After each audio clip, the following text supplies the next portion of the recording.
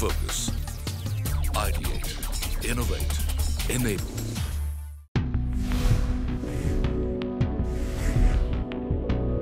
DBS Bank and Moneycontrol present Small Business to Smart Business. Hello and welcome to this podcast on stepping into the digital era with small and medium enterprises, small business to smart business.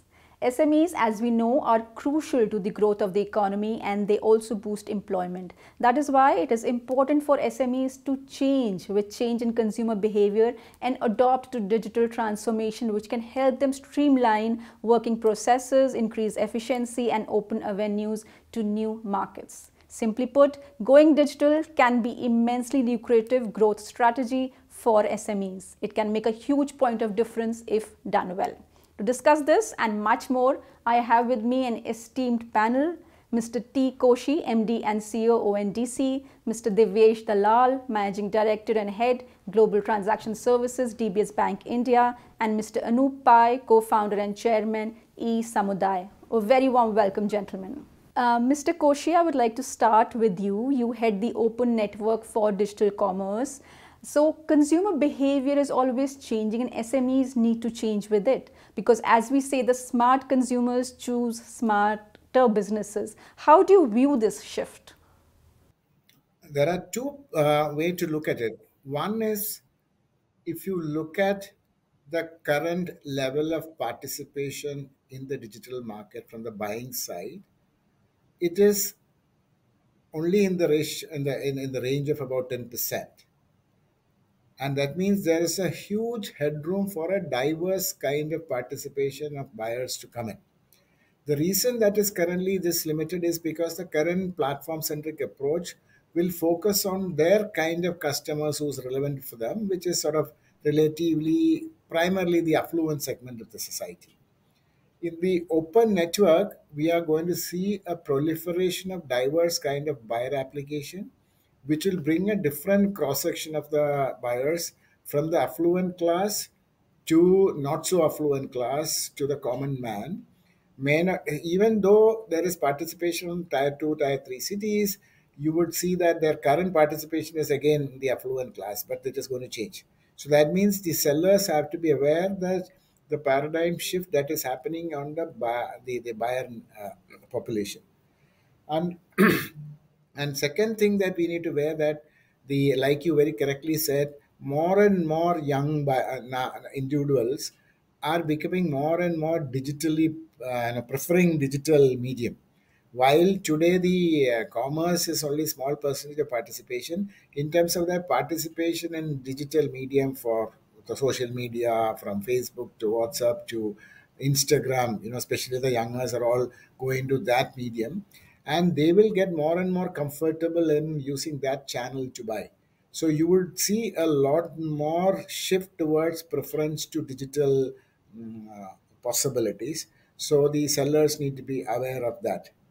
And on the other side, if you look from the seller side, there again, especially the small and medium enterprises are limited in terms of their participation as a seller in the digital network, especially because, as we discussed earlier, many of the buying side is not relevant for them, or the platform's terms and conditions may not be comfortable for the small enterprises, which would mean that with the increase in diverse kind of seller application, especially focusing on the small and medium enterprises will come up.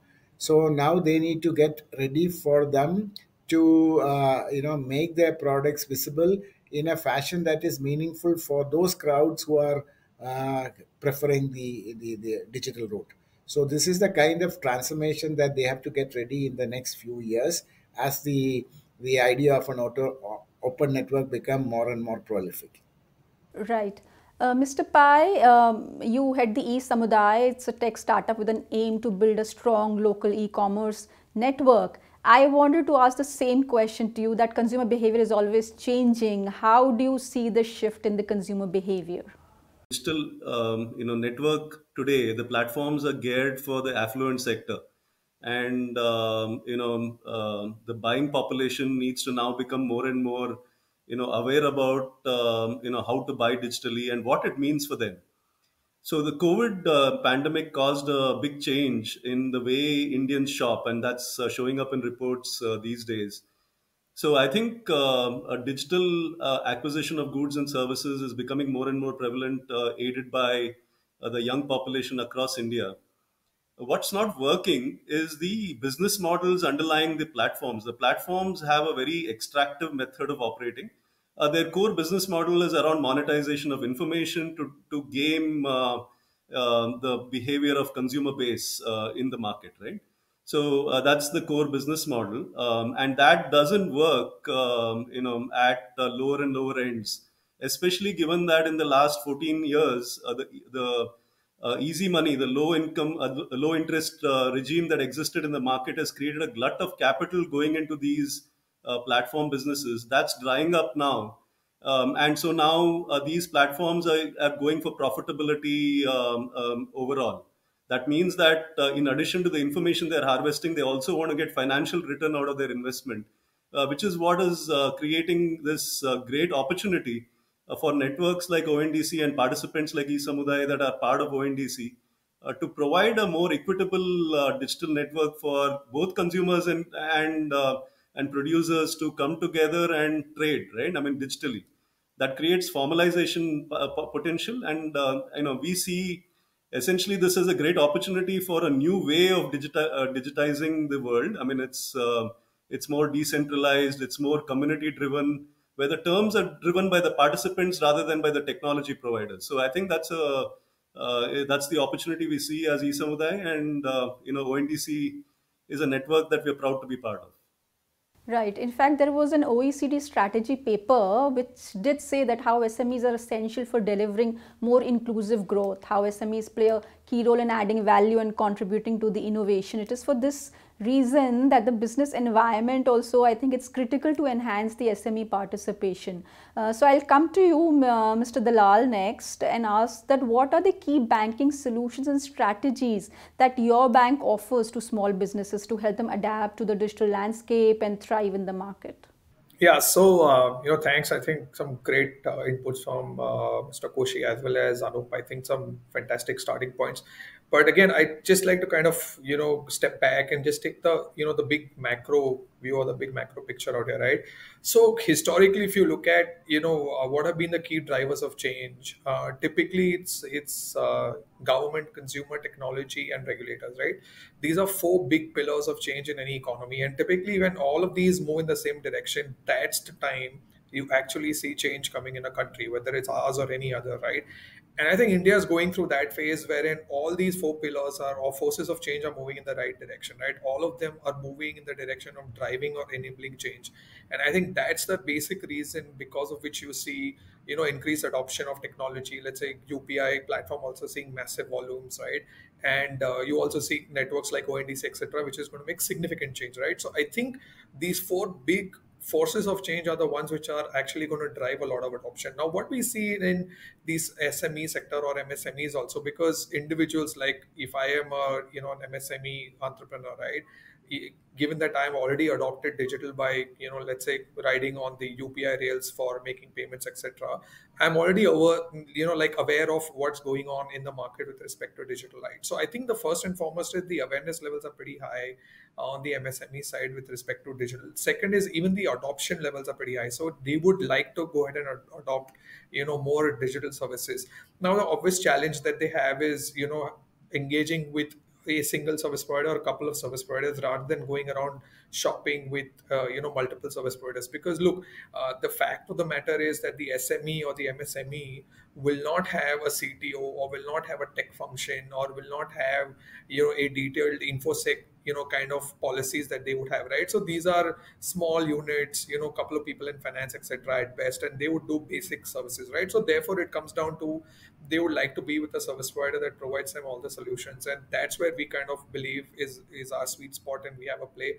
So typically an SME would like to engage, some of them would like to engage in classic old school internet banking platform, but which is more engaging than what has been historically. So other than just enabling them to make payments, they would also provide information which is more real time than it would have been in the past. So clearly I think what has happened is over the last, I think couple of years is APIs have been a big player, wherein not only software companies or technology or startup companies like eSamudaya, but also MSMEs have started accepting or adopting APIs for not only initiating payments but also receiving information, right? Because for them, cash and carry is going to be the way to kind of engage in commerce. So I think that's the first thing that's increasingly getting adopted by the MSMEs. The second piece which we've seen is partnerships, right? So for example, today a bulk of the MSMEs and SMEs would be on platforms like ERP platforms like Tally, Zoho, etc. Right, and they would like to engage with service providers, especially banks, through those platforms. So DBS has done a lot of work with Tally historically, and we keep on building on that pipe itself. So I think that's the other piece which we believe is a big enabler, right?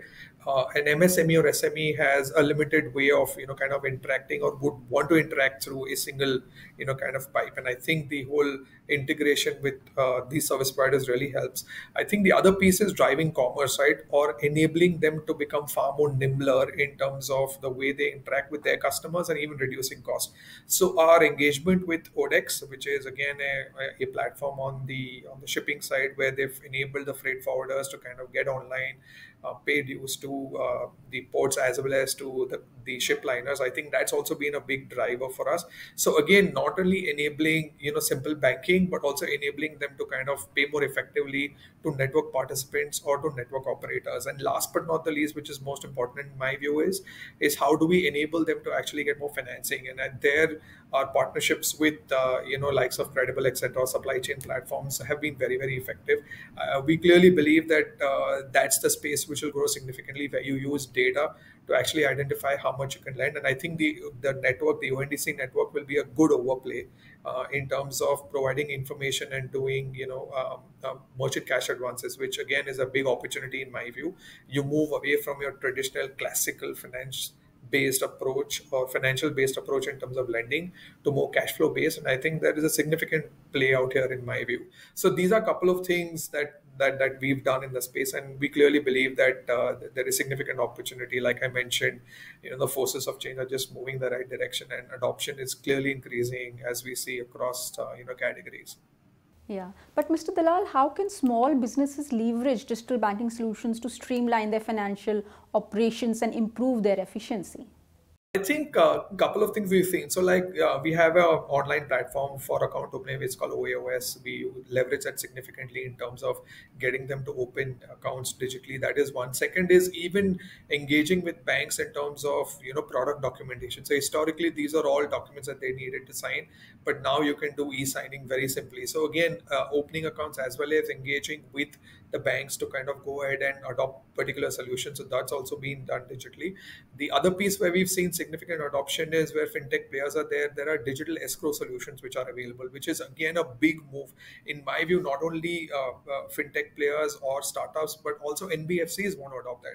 So as you know, there are a significant number of NBFCs in the country, small and large, who kind of catering to the credit needs. So even there, we believe that they adopt these solutions to become far more nimbler, because they don't want to kind of increase the number of people at their end, but they want to clearly be far more efficient and be first to market. So again, we believe that's a big play out there.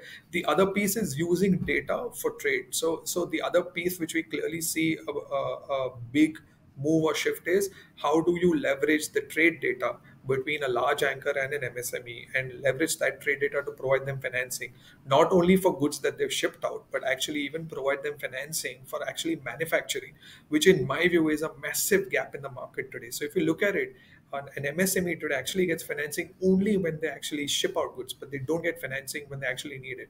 So again, we leverage that data and we provide them temporary financing for the purpose of manufacturing goods, and then the same can be kind of paid off when they get the funds from the anchor. So these are some of the solutions that we've gone ahead and kind of provided to the MSMEs. Last but not the least, it's on the cross-border side. Again, FX is one classic play wherein the MSMEs would want to kind of get the information online with respect to FX quotes, right? So we've integrated with various platforms as well as provided on our own online banking platform. So for them, the adoption is far more easier rather than going ahead and engaging or integrating with a third-party platform. So we think clearly the online account opening, the product engagement, as well as the lending basis data, along with FX, these are 3-4 things that we clearly believe are a big plus for the MSMEs.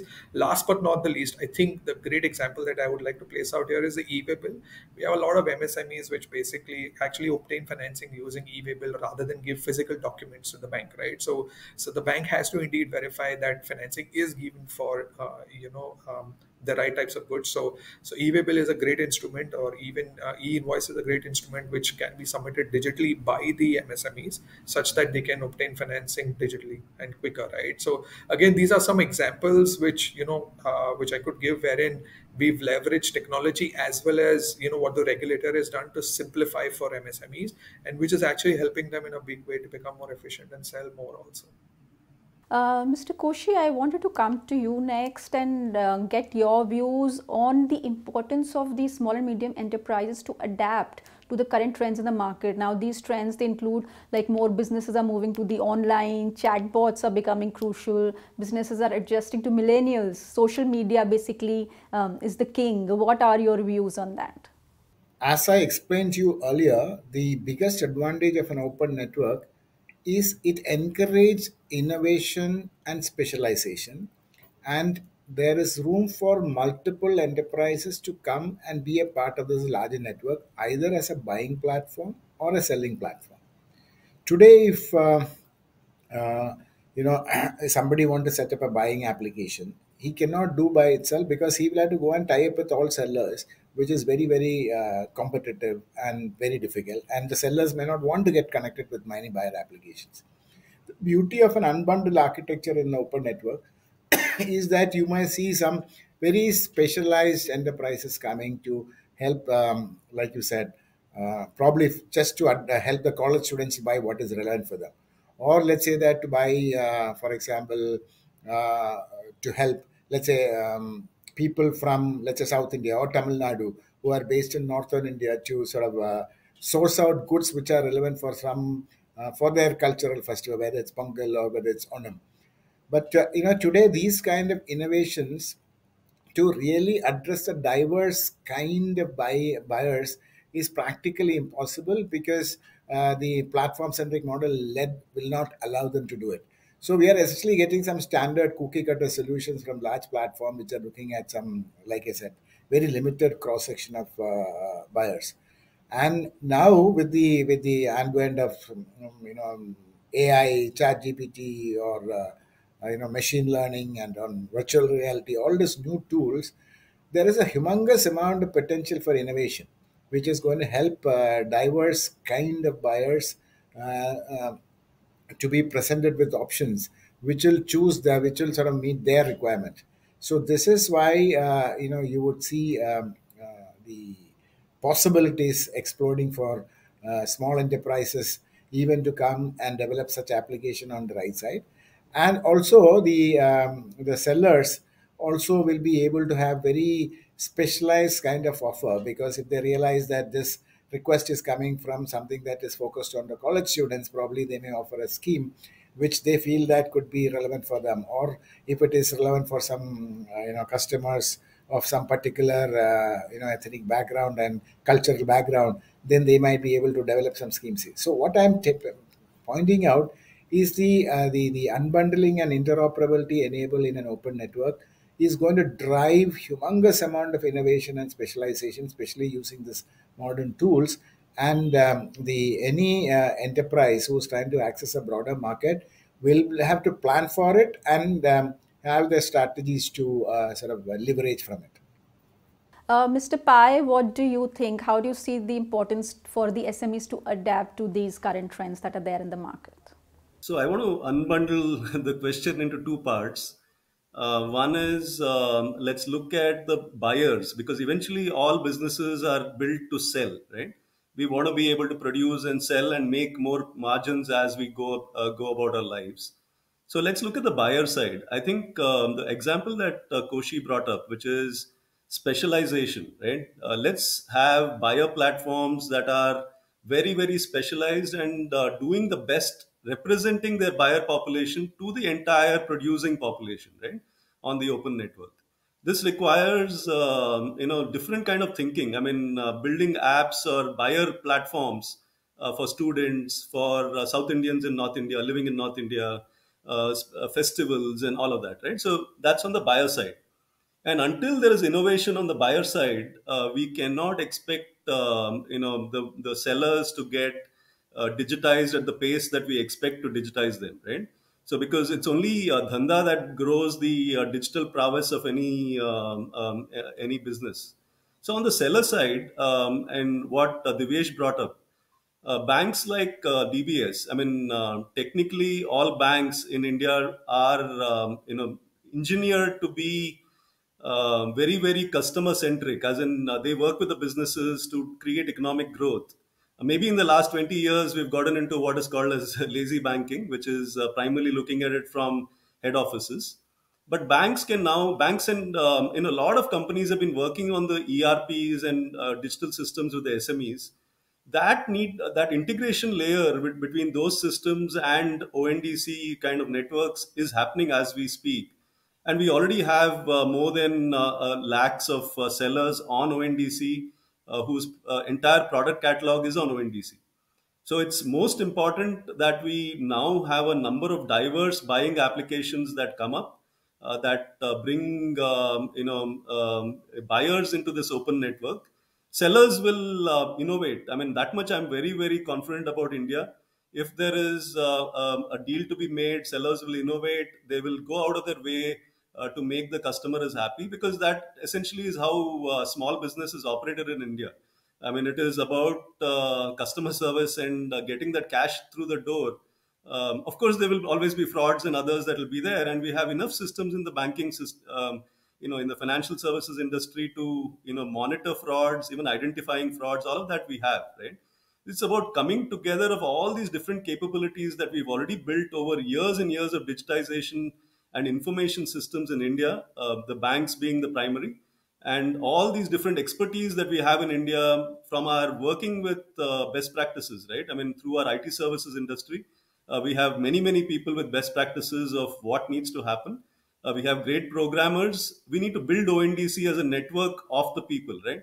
Which I think needs to start now. And I want to urge anybody watching this, if you want to build a buyer application, I think ONDC is ready for you.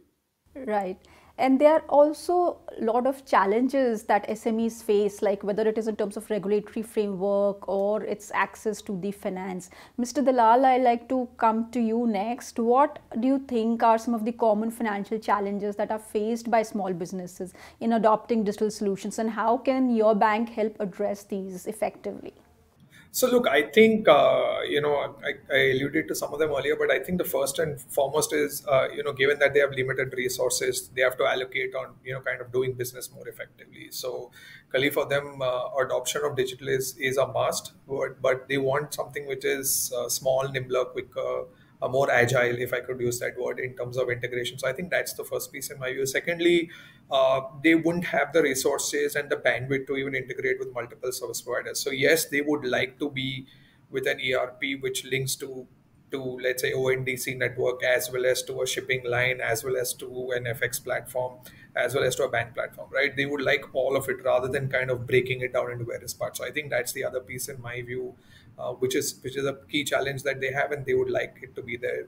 The third piece is it's not just SMEs and MSMEs, but even startups, right? The regulation, the regulation around what is doable, what is not doable in terms of investments when you get, what are the reg filings that you need to do for FCGPR, FCTR, etc. All of that, right?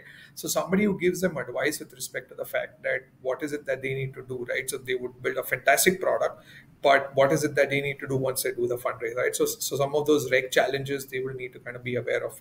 Now, whether they are a cross-border platform, some of those are great, but in terms of what they can do, cannot do, regulations around LRS, etc., all of that, right? So there is element around that in my view. And last but not the least is like, which is the right partner to choose, right? Because it's most important for all of them to kind of go with the right partner. They would not want to kind of integrate and then kind of pull back. So this is where we kind of step in a big way, right? So in kind of having integration with service providers which are important to them. So it's not necessary that you have to come to the bank platform to make a payment. It's not necessary for you to get the best FX rate to come to the bank platform. So you could do that with various multiple service providers, and it's not even necessary to get financing that you have to come to a bank platform, right? You could do that from a merchant from a merchant side itself. You can do it through a gateway, or you could do it through buyers or your seller side apps also, right? So there are various services that we provide which we believe will help the MSMEs grow without kind of getting into the tangle of integrating, spending time, resource, and money, right? Which we think is most important. So some of these are challenges which I think we've addressed, but yeah, it's a journey in my view. You only get better, and as you kind of go deeper in, because again, as I've seen over the last couple of years, is that like metros behave very differently from Bharat, and their requirements are also very different. So if you kind of get into the little bit of nitty-gritty and what they need, you realize that both work a little differently, but priorities are same, right? How can you do more business? How can you be more effective, and how can you sell more? So it's a journey, and I think some of the stuff we've done in terms of partnerships is clearly helping us. But yeah, I mean, would like to do more with Anup and team also. Thanks. Right. Mr. Koshi, we know that with ONDC, SMEs can set up their own digital stores, they can reach a wider customer base. How has been the role of ONDC in digitizing the SMEs?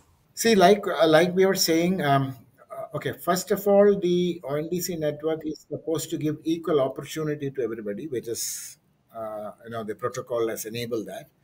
But at the same time, we realized that many of the small and MSME sector enterprises, and or even farmer producer organization, which are also small enterprises, may not be equally endowed, equally capable to take advantage of that.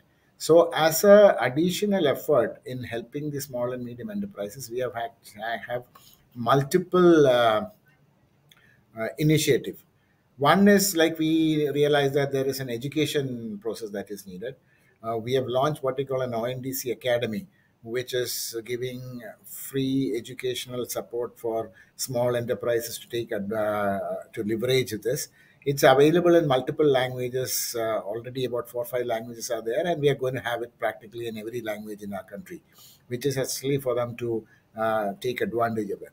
Second thing is that we have also started working with ministries, the central ministries and state ministries, to develop schemes to provide for even financial support, even handholding support for the MSMEs who are not so digitally capable, to sort of digitize their catalogs, have good processes established, have a good inventory management system, help them to make the invoice that will be sort of relevant in an online world, help them to create the shipping bill that will help them to send it across the country, and probably in long term across the country too, and other countries too. So for there again, the many of the ministries have already coming out with the scheme, and you would have heard the announcement by the MSME minister that this is going to be something that is going to be launched soon. And we are seeing similar thing from agriculture ministry. We are seeing that from SIDBI, NABARD, and such developmental institutions. In fact, we have worked with the Ministry of Commerce to have a nodal person from every state, senior person, who would work with the variety of entities to provide this extensive support to the MSME sector to leverage, because it's going to be a journey. And here again, it is going to be, some of them are digitally more mature, so they can come in fast. In fact, even to help them to assess what is the digital maturity, we work with the Quality Council of India, and it's going to be again launched in the next couple of weeks, a digital readiness certification, which will help the small enterprises to assess what's the kind of readiness they are, and also understand what's the kind of improvement they have to make. Because like you very correctly identified earlier, it is again a complete transformation of the way business is being done. And it is not just having them some kind of a ready-made application. It's about helping them to realign and reorganize their business processes, and also even have their very different kind of strategies, even to even for marketing. Now that more this is available through a wide range of buying application, with the power to the seller to go and promote without paying any hefty fee to any of this application. They will have to think about how they can even use the variety of the social media. And even for some of the people to even reach across, we even launched a WhatsApp based bot where any seller can, anybody who small enterprise want to know more about it can send a hi message to this number, and then they can have a message based interaction to understand how to leverage. Because as I said in the beginning, while digital commerce is there, you and I might be regular users. The seller wise participation today is only less than 5%. So we are talking about, and that too, in the small and micro enterprise, it's even small. So it's all a question of helping them this as journey and not like a magic solution. Right. We are completely out of time, but Mr. Pai, can I get your last word on the role of e-Samudai in digitizing SMEs in a very few words, please?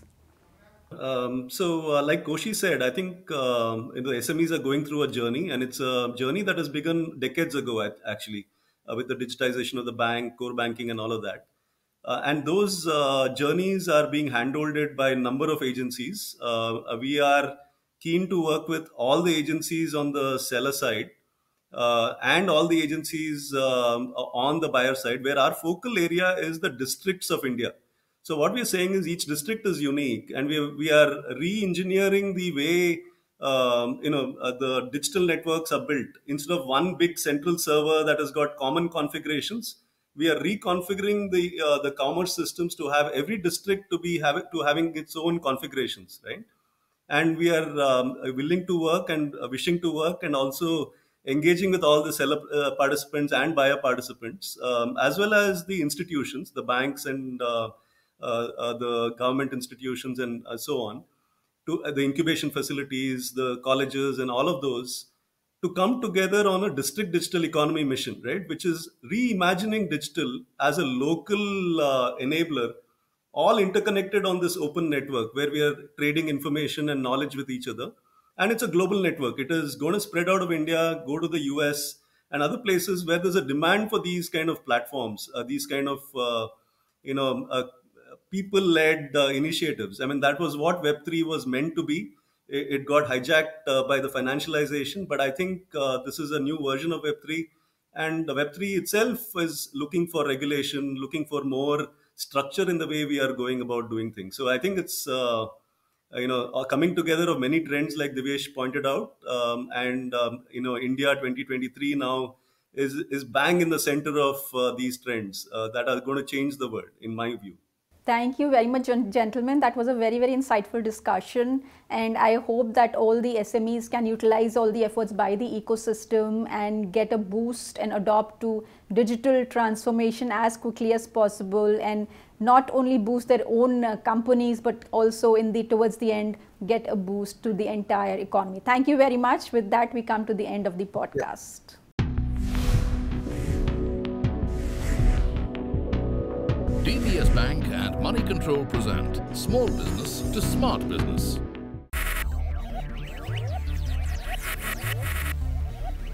Focus, ideate, innovate, enable.